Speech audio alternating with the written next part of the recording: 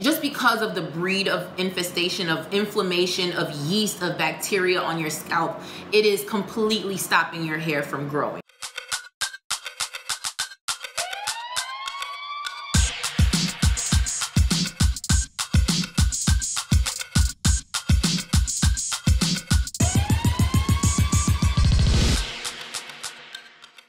Hey boo, it's your favorite Afro-Latina from Brooklyn, Beverly, and we are here with the video. We, who? Me, I'm sorry. I'm speaking for the future husband that I don't have or will have that's gonna be doing videos with me one day, okay y'all? I'm dreaming. Anyway, I'm here with the video about a topic that a lot of us deal with, but we don't talk about. We may have dealt with it at one point in our life, or we're dealing with it now. Long story short, it affects our hair growth, aka it causes hair loss, and it's something called seborrheic dermatitis, okay? Now, simply put, because I'm a simple chick and I love to just get straight to the point, I like to keep it simple, silly, right? What is seborrheic dermatitis? It's a yeast infection on your head, sis. That's what it is. It is a yeast infection on your scalp. I want to make it sound better than what it is, but that's exactly what it is. And I'm not judging you. I'm not judging you. Okay. Now, I'm not about to sit here and tell you that it spreads from, you know, from your vaginal area. No, that's not what it is. It is a different form of yeast. There's several different forms of yeast. Okay. There's different spectrums, different yeast types. So I'm not about to sit here and tell you that no, it spread from your vaginal area to your scalp. That's not what we're saying. But it's literally just a yeast infection on your scalp. And how does it present? It presents as itchiness, scaliness, flakes. It could be yellow, it could be red. I mean, we all have seen it before. If you haven't seen it on yourself, you've seen it on a child as cradle cap. And it's not dandruff, because dandruff is within itself another form of some type of either yeast or bacterial infection that's happening on your scalp that's causing flakes. It could be extreme dryness and itchiness. But no, seb derm specifically is a yeast infection on your scalp. So how do you treat a yeast infection? No, don't go to Target and get Monistat 7. No, no, no. Please, my first advice to everyone, I like to say I'm semi-homemade. Meaning, I love DIY stuff, but two things about DIY, okay? And I'm gonna tell you now, for those of y'all DIY, die-hard DIY fans, please don't at me. But you can come for me in the comments because I need the engagement. But here's my thing with DIY. If it's gonna cost me way more money to go buy all the little ingredients to make the DIY product than it is to just buy the product in the store, well, not in the store. It has to be a specific product, but with specific quality to just get it and get it done, I'm gonna buy the product. That's just me. That's just me. But number two, DIY is not to replace you actually going to see a dermatologist and getting treatment. Get treatment right at the start, sis, okay? A lot of us have it messed up as black and brown women. We first try to treat cancer at home with some tea and some ginger ale instead of going to a doctor and get it treated. The tea and the ginger ale is supposed to support what the doctor does, and it's supposed to help you with maintenance. And honestly, it's supposed to help you with prevention, meaning we wasn't supposed to go to the doctor for this problem in the first place. But now that we have this problem, can we just go to the doctor and let's mix it up with our DIY stuff, and let's cap it with the DIY and optimize it with the DIY, because ain't nothing like a good home remedy, okay, from back home. Ain't nothing like it. But please, do not think that you're gonna start with the DIY at home to cure cancer, okay? Now, don't come for me, those of you who have. And if you have, please comment down below and tell me how you did that, because that's very impressive, okay? But anyway, back to the point at hand. That's a yeast infection on your scalp, so I'm gonna tell you typically what's gonna happen to treat that, okay? But then I'm gonna give you a DIY for my DIY girls, and you gotta stick to the end because I'm gonna show you, please, okay? No cheating, okay? So what is seborrheic dermatitis? I can tell you pretty much it's yeast, fungus, or even bacterial infection on your scalp. So how does it present? There's many of us who dealt with it or is dealing with it, so I can tell you how it presents. It presents as red, maybe sometimes red or yellow patches, flaky patches on your scalp, okay? It can also cause an extreme case of dandruff. We all know what dandruff is. You can see it on infants as cradle cap. Just know that it's itchy, it's inflammation, it's And not to say nasty in a judging tone, but it's nasty as in it's just uncomfortable. It's just a bed of yeast and infestation on your scalp, caused by so many different things, which we can't even go into, but just know that it does, just because of the breed of infestation, of inflammation, of yeast, of bacteria on your scalp, it is completely stopping your hair from growing, okay? So let's talk about first things first is, if you're dealing with all these things, please go see a dermatologist. Do not, and this is my advice, and I will always tell everyone this is my advice. Don't self-treat first and then go see a professional after. That's what we always do. We're like, okay, I'll just see if I can take care of this at home, and if I can't, when my scalp is falling off, then I'm gonna go see a doctor. No, sis, see a doctor first. Always see a doctor first so that they can treat immediately, and then you want to mix in some DIY treatment so that way you can go ahead and maintain whatever they did so that it doesn't revert back to what it was in the first place, okay? So step number one, you're gonna go see a doctor, see a dermatologist.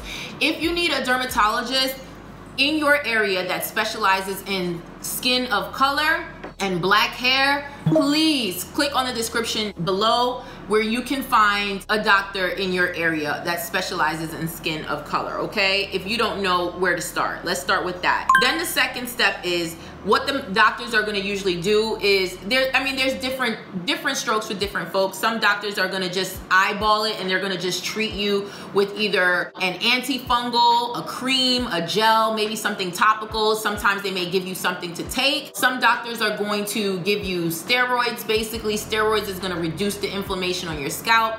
You can get over-the-counter steroids like hydrocortisone, but like I said, it's not as potent, it's not as powerful. So you want to go to a doctor so they can give you something like fluocinolone, something like ketoconazole, something that you can, either a shampoo that is medicated that can go on your head, on your scalp, and start to clear away the debris.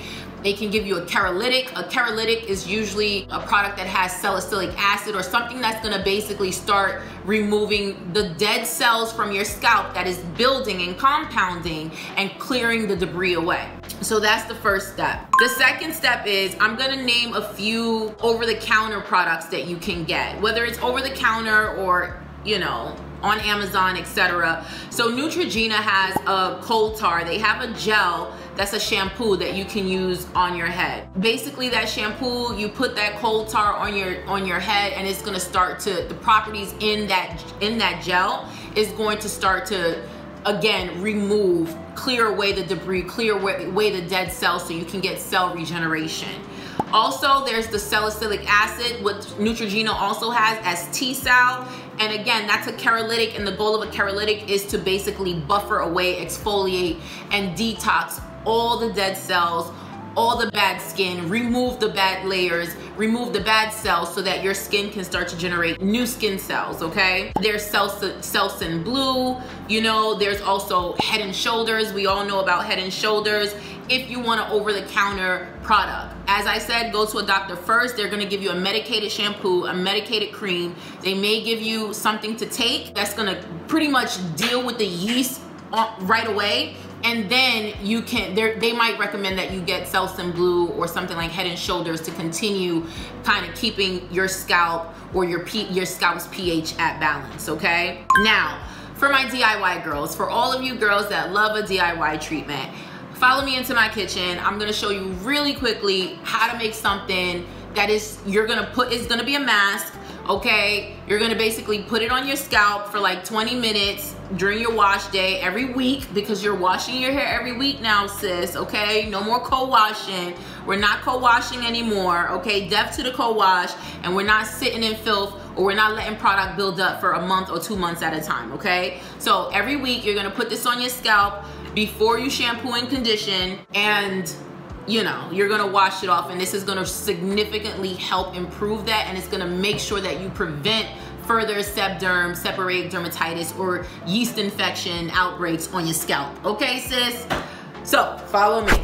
Okay, so for this seborrheic dermatitis treatment, this DIY treatment, you're gonna need apple cider vinegar, tea tree oil, essential oil, and you're gonna need water. So real quick, apple cider vinegar is rich in vitamins and minerals, good for your hair and of course your scalp. It has vitamin C and B in it, but most importantly, it contains alpha hydroxy acid, which helps to exfoliate scalp skin. Basically, it's an anti-inflammatory and it is amazing. Nature's like dandruff treatment, okay? Then you're just going to put equal parts of water and the tea tree essential oil, okay? The tea tree essential oil is antifungal, antibacterial, antimicrobial. So all that stuff you're just going to mix into this bowl, and then you're just going to take like a cotton swab and you're going to just put that on your scalp each day. That's going to really help to treat that seborrheic dermatitis. And that is more for maintenance. That is not necessarily to treat it. But once you're getting the treatment that you need, that apple cider vinegar treatment, or AKA rinse, that you can put on your scalp daily is going to be really, really good for maintaining that treatment at home. See how easy that was? No, I didn't put it on my own scalp because my hair's straight and I love y'all. I love y'all to pieces, but I'm not finna go wash my hair right now just to prove a point. You know how to do it. You're gonna take the mask like I said. You're gonna apply it to your scalp for 20 minutes. Let it just sit there. Let it do what it do. Let it mold. Just let it marinate, okay? For 20 minutes before you shampoo and condition. And then you're gonna shampoo and condition, okay? You're gonna wash it out and then you're gonna shampoo and condition, okay? You're gonna do that once a week because we're washing our hair once a week, sis, right? Right. Deaf to the cold wash. I'm sorry to all you co-washes out there, but no. Deaf to the co-wash. We are cleansing our scalps and removing the build-up and the dirt and all of that and preventing yeast infections on our scalp moving forward, okay? So listen, I just want to say this. If you are prone to yeast infections on your scalp or sebderm, I don't want to make you feel no type of way. Listen, it doesn't make you less of a woman. It's nothing to be embarrassed about, and there are treatments. So why are you suffering? Why? I'm waiting for your response. Please let me know down below why you're suffering. So remember, step number 1, go see a dermatologist. If you need information on a bomb dermatologist in your area that specializes in skin of color or hair of color, please go down to the description down below, the description box below. Say that fast 100 times, okay? And we are the plug here at Hair Scripts, and we will connect you to a bomb doctor in your area that is going to take care of that problem quickly.